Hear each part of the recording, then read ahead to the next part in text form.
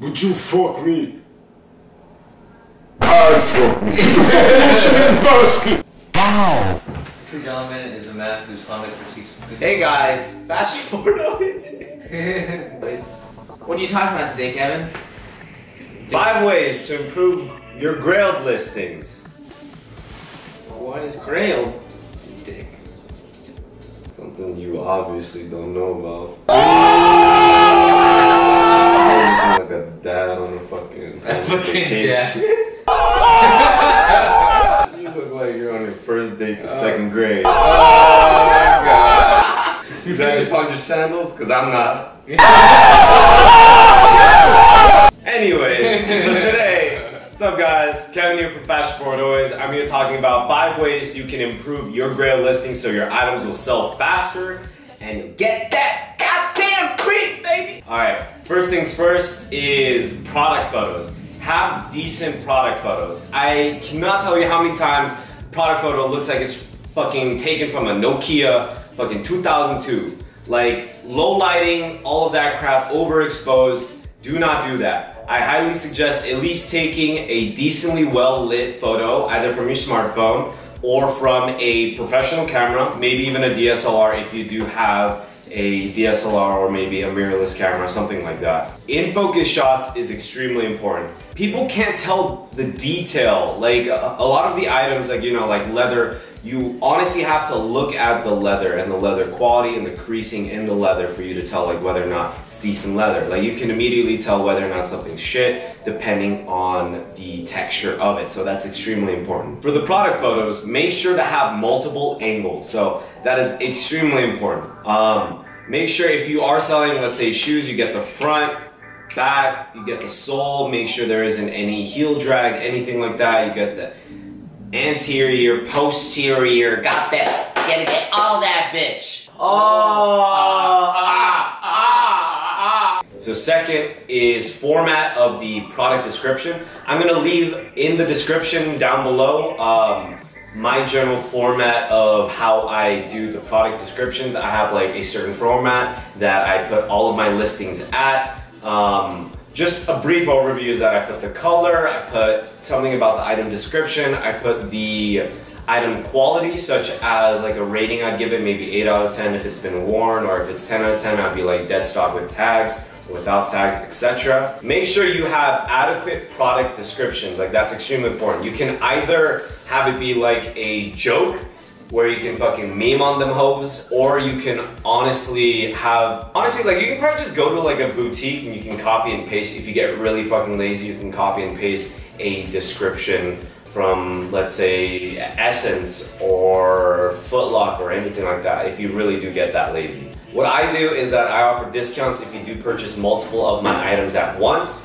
I usually do, like, if you purchase 2 or more items, I give you a certain percentage off, etc. on the entire purchase. Bonus is if you actually add dimensions to your product listings, because someone down the line, if you are selling some garments, they are going to ask for dimensions, and you might as well just put it up ahead of time instead of getting a message like 3 months down the line that they want like dimensions, and then you gotta pull it out of your box or pull it out of like the deep depths of your fucking closet to just get that nice tape measure and lay it on me, daddy. Number 3 is setting the correct price. So I've actually set up 3 different, I guess, tiers that I've made for different types of items. So here it is, I have it written down. I'm professional, I swear! You talking shit, Chris? You wanna fuck? I just wanna go home. You can't go home now, boy. I hate it here. No, you don't hate it here. If you hate it here, you get in the belt. No. I'm getting the belt, motherfucker. So the 3 different types is a long-term item. So I estimate it'll be sold around 1 to 2 months after its initial product uploading. You do not have an offer. You have a decent price where it's not extremely expensive, nor is it extremely cheap. I'd say, and decent shipping. So a lot.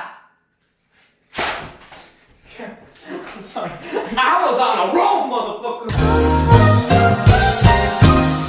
Bitch ass. Make sure you bottle those tears up and we'll sell them. Miss Ed. So I have long-term items. So basically on Grailed, you can set your own shipping rates. So you can set it to 30 bucks, 50 bucks, just honestly anything. So for the long-term listings, it has no offer, decent price, and decent shipping. For short-term items, I believe it'll take about a month to a month and a half. Offers are open, higher/inflated price, and 3 is inflated shipping. So you're trying to compensate for your quick sale because you are probably going to try to sell this only through offers. And in the case that somebody does buy your bin, which is buy it now, they will be paying, I guess, a little bit of an extra just really quick. Because I've actually had some items sell that I didn't think would sell at the bin, even though I had offers open and the shipping was a little bit inflated. So stuff like that, like you can wake up one morning and be like, wow, the Supreme Momo sold! And my last one is a steal item. Sometimes these take around 2 weeks to sell, at least in my case. In my case, I'll be closed offer, steal price, and inflated shipping. So why the shipping is inflated is that you try to compensate for whatever steal you're providing, but you really got to provide a steal price. And how I suggest you guys like setting your prices is that you should look at the previously sold. You should look at all of the listings that you had prior or that was on Grailed prior and were sold. I'd say take into the fact that one, how old the listing is, because items do inflate in price depending on the item. 2, you should probably take an average of the item ranges. And 3, for you to do an inflated price, I'd say 10 to 20% inflated.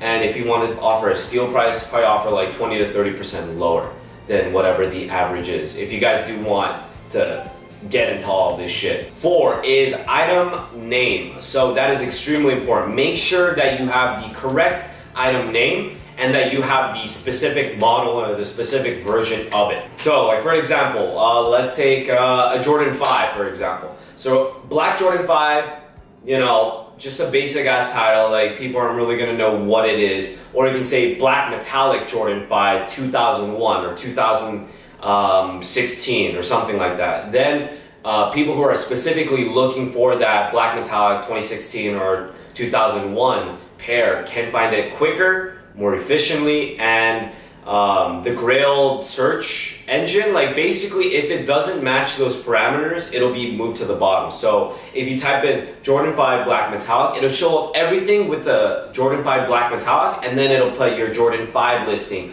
all the way at the end after the last Jordan 5 black metallic listing. So it's better, it gives you more exposure, and I just think it's a quicker way for you to get your items sold. A bonus, if you actually know which season your item was from, I guess this is more towards higher designer brands. So you can say, for example, this is terrible, but like Yeezy season 2, Yeezy season 3, or John Elliott season 7 versus John Elliott season 9, or fall winter 17, or spring summer 15, something like that. So putting that in your item listing and in your product description is extremely helpful. 5, the very last thing to make your bitch ass item sell, make you some good ass money, is make sure you put it in the right category. As stupid as it sounds, this is extremely important. So, like what I mean by that is you wouldn't want to put something made by, for example, like Mason Margiela, or you wouldn't want to put something by Dior in the hype section or the basic section, because that wouldn't be the correct category. For vintage items, yes, I'd put it in basic. For Supreme, Palace, Bape, hyped brands like that, I would put it in hyped. And for more elegant, I guess if you want to do like Rick Owens, John Elliott, there are, I guess Fear of God could really work in between. See, like some of these you have to take the liberty and see, because you would honestly see hype, you would go to the hype section if you are willing to pay an inflated price from the retail value. Grailed, you usually find more steals. Hype, you usually find more limited items and more hyped items. So make sure you put the correct listing, because you wouldn't want to put, let's say, you wouldn't want to put a Mason Margiela jacket that is from O2 or something like that. You wouldn't want to put that in basics, or you wouldn't want to put that in hyped. I feel like it'll get the most traction and it'll garner the better, I guess, audience for the product if it's on Grailed. So use your own discretion, but take that into account. So thank you guys so much for watching this video. I have more stuff coming soon. Midterms are coming soon, so this might be, I might skip a week. I probably won't. Just follow my Instagram at kevin.img. Check down below for my Grailed. I uploaded a bunch of new items, such as Nike Air Yeezy 2s and my Footscape Magistas if you guys are looking for any of those. So definitely, and yeah, thank you guys so much, and I'll talk to you guys later. Peace!